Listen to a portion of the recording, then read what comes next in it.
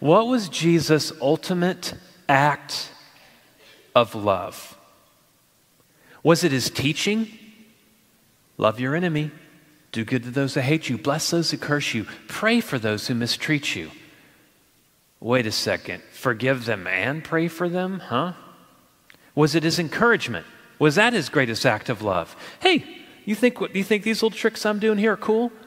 Even greater things than these you'll do. Was that his greatest act of love? Was it his compassion for the downtrodden and the despised?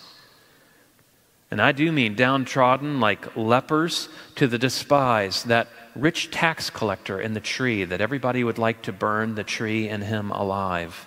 Was his greatest ultimate act of love, was it his miracles? Was it his healing?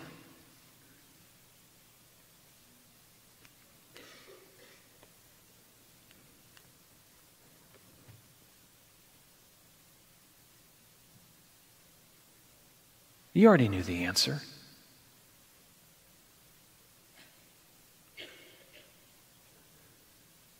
What did that represent? Forgiveness. And here's the thing.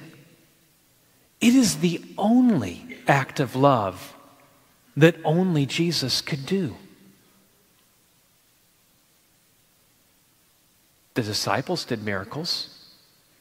Doctors heal. Counselors help people with emotional troubles. We can all show compassion, can't we? But the only person who could forgive the sins of the entire world was Jesus. And that was the only way it could happen. It's why the cup could not pass from him. Now why? What does this have to do with you? Well, it's the same for us. Me and my college roommates back at Baylor, I lived with the same 3 guys for 3 years, sophomore, junior, senior year. I really encourage you guys. I mean, if you can, find some brothers, find some sisters that you can really just stick with, grow with. One of the things we did is we adopted Jimmy Ricardo Paredes L. I don't know what the letter L was at the end, but that's the way it was. Jimmy Ricardo Paredes L. We sponsored him through Compassion International. But if we didn't, Compassion International could have found somebody else to sponsor Jimmy Ricardo Paredes L.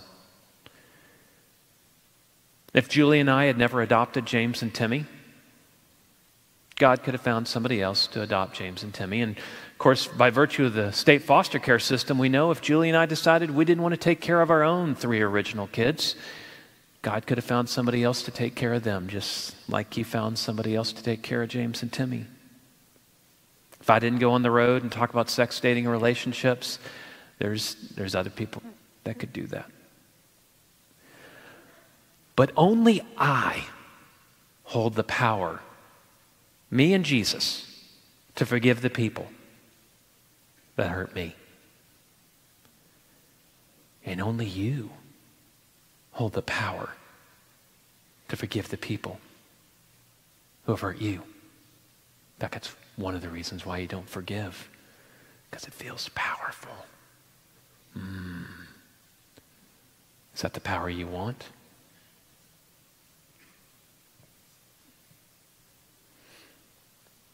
The God of the universe has assigned you the role of forgiving the people that have hurt you in his resurrection power.